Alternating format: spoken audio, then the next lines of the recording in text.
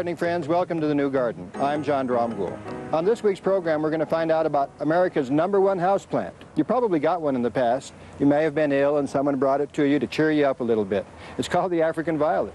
It's a wonderful plant, an assortment of colors, easy to maintain, easy to grow on a windowsill, and that's probably why it's America's #1 houseplant.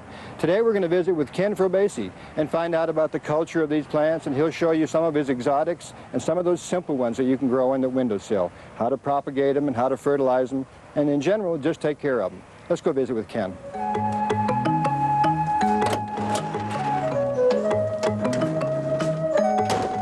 Hello, John. How you doing? Just fine. Good to see you. Good to see you. Thanks for inviting us out today to see your greenhouses. Well, thank you very much. Tell us a little bit about what we called America's #1 houseplant. Is that true?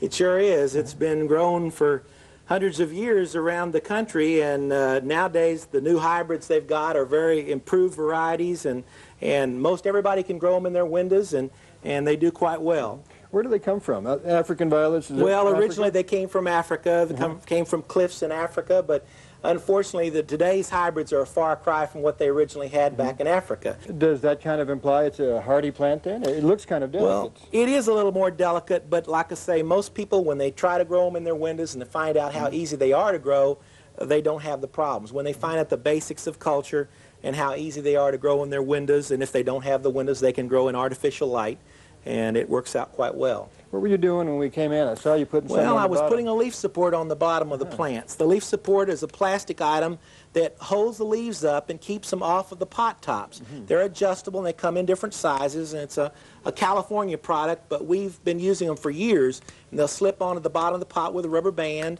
and when they placed in spot, they hold the leaves out, and they keep the bottom row of leaf from resting on the pot top where they cut through. And when they're put on the plants, that's how your plants will eventually grow to a large size. That's a beauty right there. It's one of our show prospects. What's the name of this one? That's called Shimmer Frost, and it's a New York origination. We have plants that come from all over the country. This is another New York origination. This is a plant from Nashville, Tennessee, from the Optimira growers called Optimira Yellowstone. And this is a San Antonio hybrid here. It's one from my friend Hortense Pittman in San Antonio. This is one from Granger Gardens out of Ohio called Kathy G. We've grown it for years.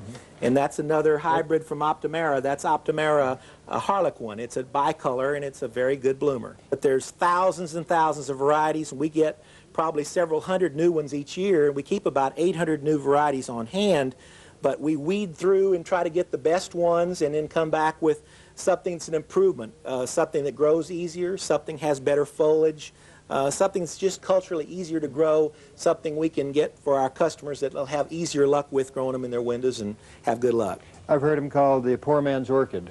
We call them that because they're a lot less expensive than an orchid is to grow, but they do bloom a whole lot more than orchids, and I've grown orchids before too, and we enjoy them both. But you seem to be able to grow them at multi-levels. What are you doing in this greenhouse here? I see at least 3 tiers in here. All of our violets in the greenhouse are grown on wicks, and these particular cords in there are a particular type of nylon wick that's braided, has a cotton core, and they take up our solution in the trays. We carry fertilizer in the trays at all times, and this is a constant feed fertilizer. So we use 1/4 teaspoon of fertilizer in the trays at all times, mixed with water. We bring the hose in. We don't do any special mixing, and then the plant actually sits on wire over the top of the tray. And when the plant's sitting down this way, the bottom of the pot stays dry. The plant's always filled with, always taking up fertilizer. Constant fertilizing allows us constant bloom. And the plants, if they're doing good, they'll either have blooms or buds on them at all times. And from a little plant on, they get a good start with the fertilizer, and it promotes a lot of growth. It looks like if you took a hose through here, you'd wet the foliage too much. We're very careful. We have a hose nozzle. We go directly into the tray, and we fill each tray individually depending on how much water it needs.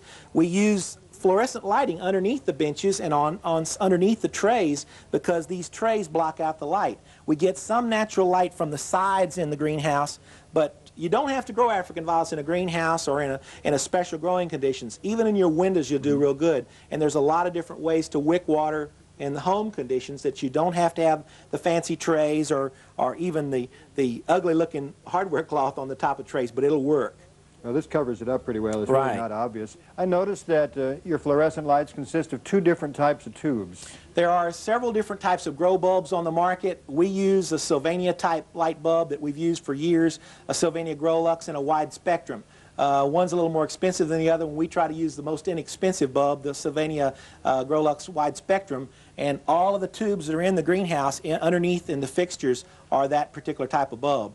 We replace the bulbs approximately once every 12 to 15 months. We date each bulb when it goes in. After about 15 months, the bulbs will still burn, but they lose their intensity. And so the plants don't get the strong light they need to make them grow flat. When a violet's growing right, it's growing flat like a pancake, and the light gives them that source. Approximate distance from the top of the plants to the bulbs is approximately 10 to 12 inches. Although you can have variants, you can go from 8 inches all the way up to 14 inches depending on the number of hours per day. We burn our lights 12 hours a day in here. They're on timers, so that if we're not here, the plants are still taken care of and they get the right amount of light. And they get their watering, too. They do. They're constantly. And people can do that at home when they go on vacations. They don't have to worry about a situation where have to bring somebody in to water their plants. This with the wick watering and in reservoirs, they can fill the reservoirs with enough container solution to last them for a week on a vacation, and their plants look as good under fluorescent lights as they did when they left. And that's not true of other house plants. No, it's sure not. You have to have someone take care of them, and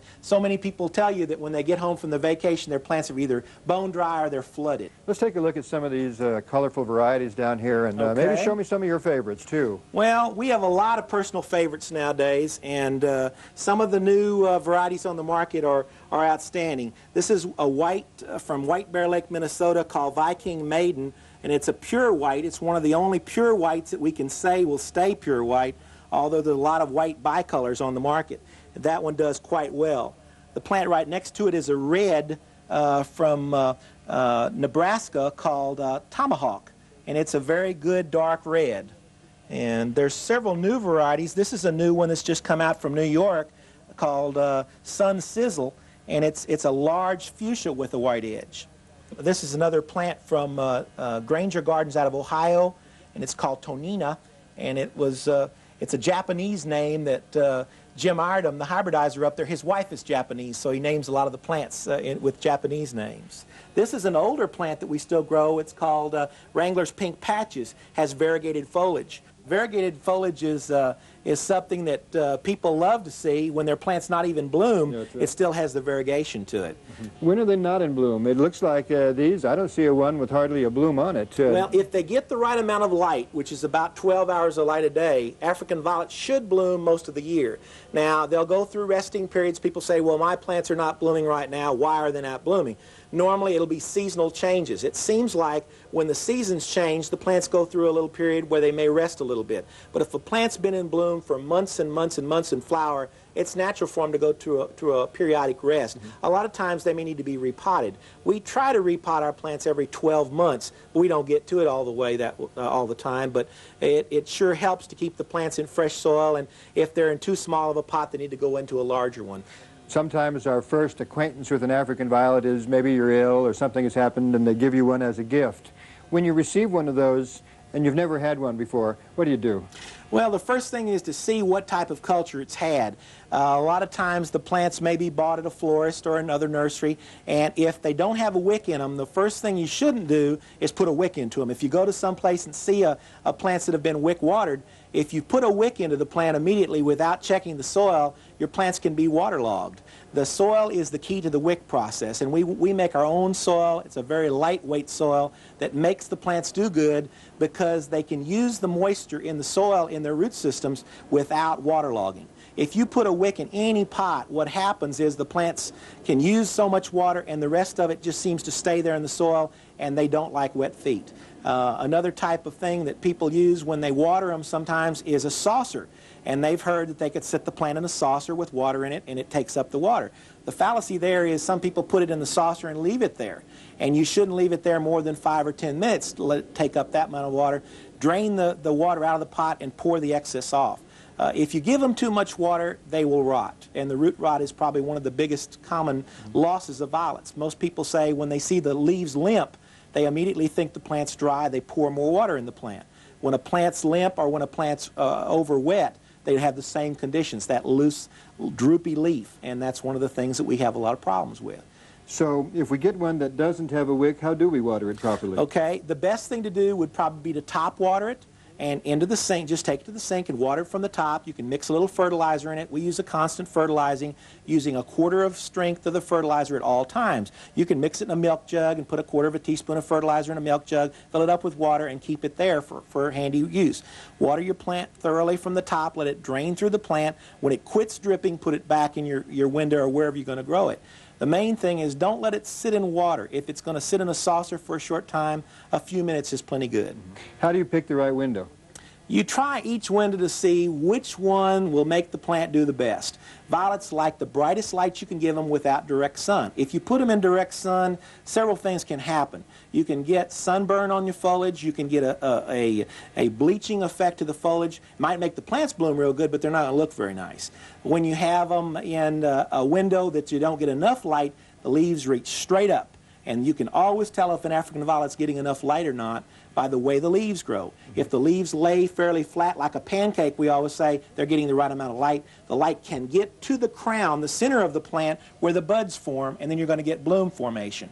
If you don't, if the plant's laying there and its leaves are reaching straight up and there's no buds, the centers close up when the leaves reach and you don't get the bud formation. And your plants tend to lean towards the light also. So when you're growing them in the windows, you want to make sure that you turn the plants. They should be turned periodically, several times a week if you can do it. If you did it every day, it'd be great. And that's just 1/4 of a turn to give it light from different directions so that the light will get it from all sides. If you put them in a window and you leave them and forget them, pretty soon the plant's going to be reaching toward the light and it will actually grow out of the pot that way. What if I got one that was in beautiful bloom and I put it in the window and I thought it was the appropriate window, but it ceased to bloom anymore? Okay. And it just was vegetative. What do we do to get it back into that bloom cycle? Okay, if you bought one in full flower, you're going to have to remember that they're not going to stay with full flower forever. It's just like any blooming plant, they'll go through a cycle on their blooms. Their blooms will last for a good period of time. We say up to 2 weeks on a plant, and that's a long period for any plant.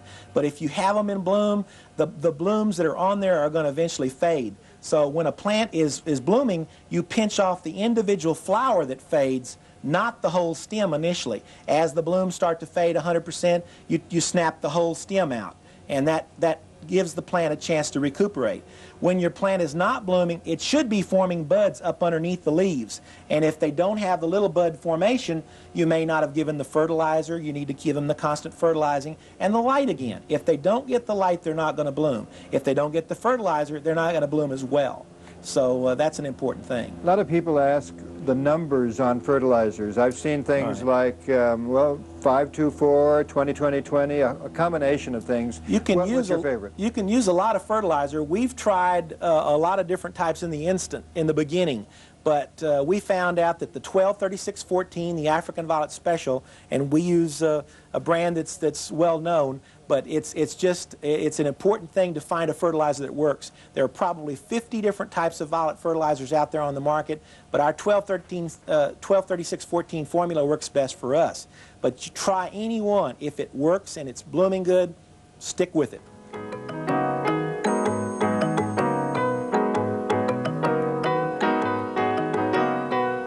These are leaf cuttings, and what we do is, we'll show you in a minute how we start our leaf cuttings, but these are actually mother leaves in a pot with the baby plants. This particular variety is from New York. It's called Hot Pants, and it's a red, and these are the baby plants that are formed on these leaf cuttings.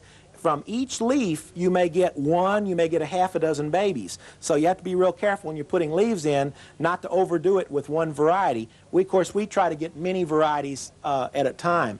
But each one of these pots is filled with leaf cuttings, and the names on them reflect the varieties. You saw some of the leaf cuttings in the back. Now let me show you how we actually propagate a leaf. Our procedure is a little different than most. We use a pot for the process, and we use the same 3.5-inch pot we use for everything else. We started off with some violet soil on the bottom. You don't have to put a lot, just a little bit. The roots tend to grow into that. We fill it up with rooting mix, and the rooting mix is a vermiculite and perlite mixture. We use 2 parts to 3 parts of vermiculite, 1 part of perlite, depending on the consistency of the product. Sometimes it varies, sometimes it's finer. The finer it is, the more we have to add to the mix. We level the pot off, and then we put our leaf cutting in. The leaf cutting is a leaf that we've taken from a plant, preferably not a bottom leaf. If you use a young plant, a leaf off of a young plant, you can use almost any leaf on the plant. It will work fine. For instance, let's just take a leaf off of this plant right here, and I'll show you how to prepare it. One thing you don't want to do is leave the leaf this long. The leaves should be cut to approximately 1 to 1.5 inches at an angle from the top down.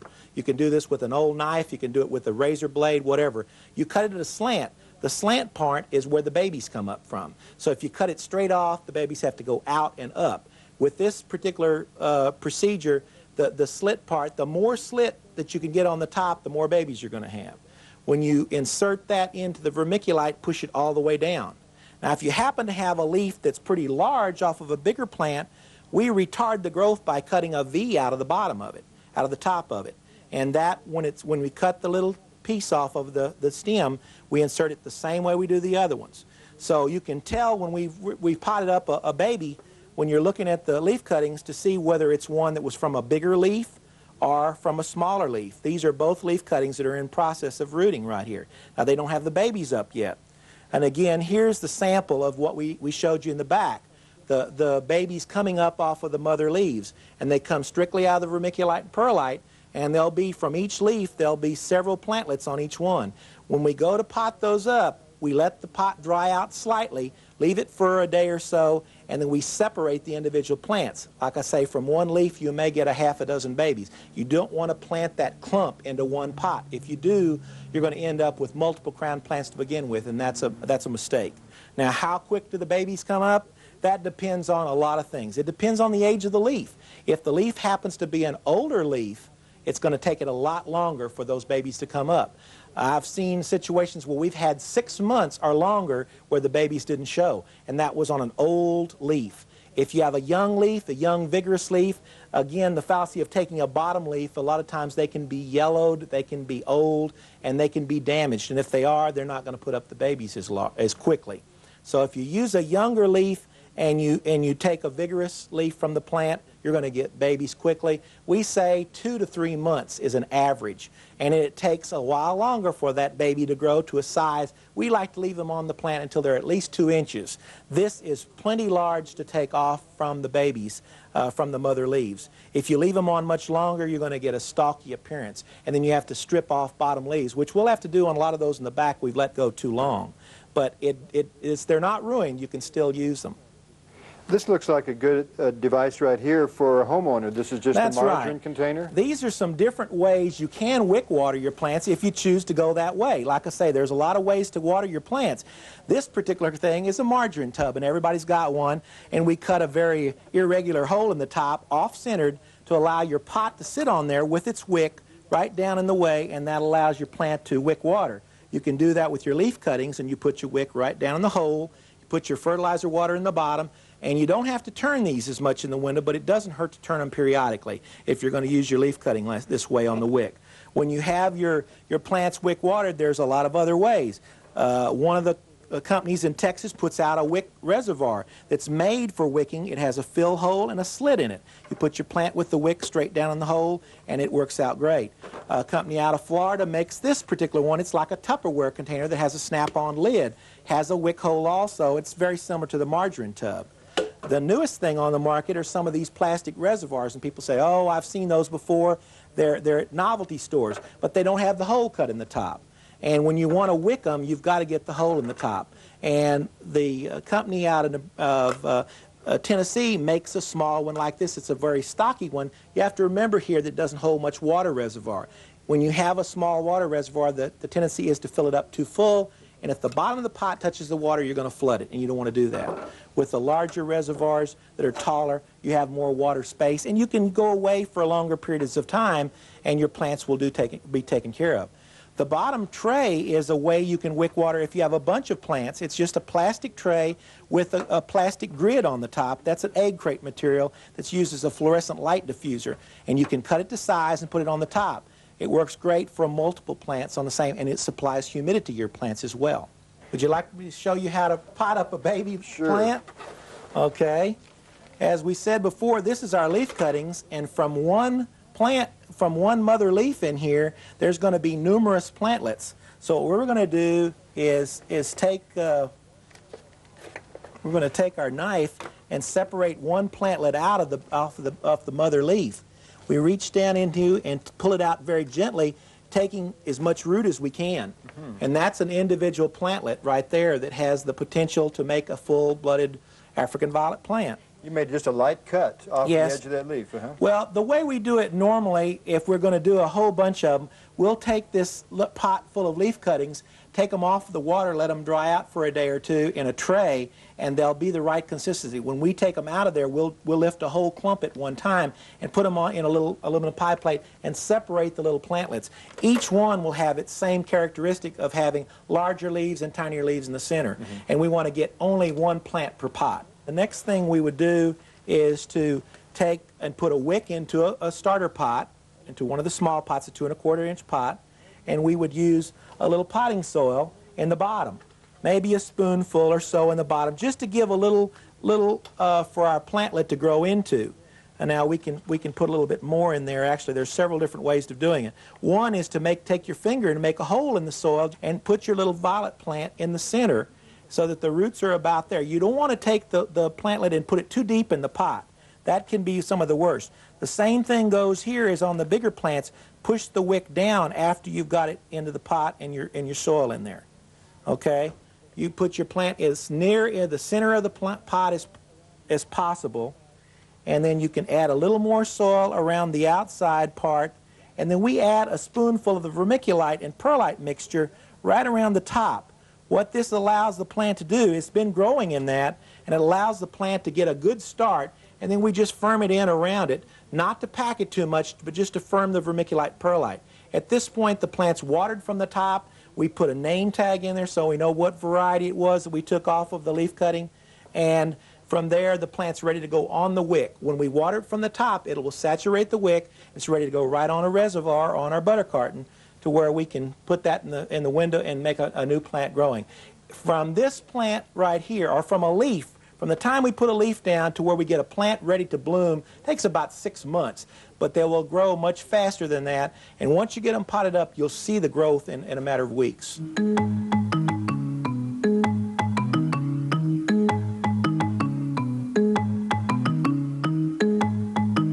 I saw back there you had some plants in this size container right here, and they were called starter plants, and they need repotting.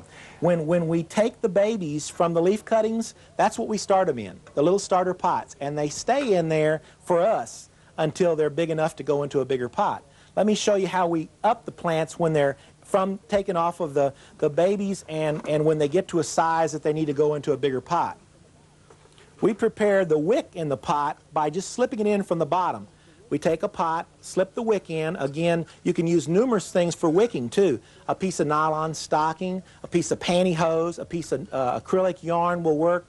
The next thing we do is fill potting soil into the pot, and we use a lightweight porous potting soil. If you fill enough soil in the bottom to where you can take the pot that the plant's in, this particular plant we're going to up right today is in a 2 1/4 inch pot.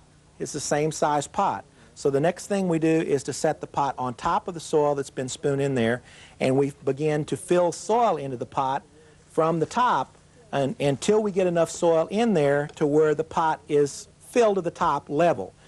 We try to get the pot in the very center of the pot and spoon it in, and when you're spooning the soil in, it's important not to pack the soil. If it needs to be tapped, tap the pot from the bottom a few times to let the soil settle.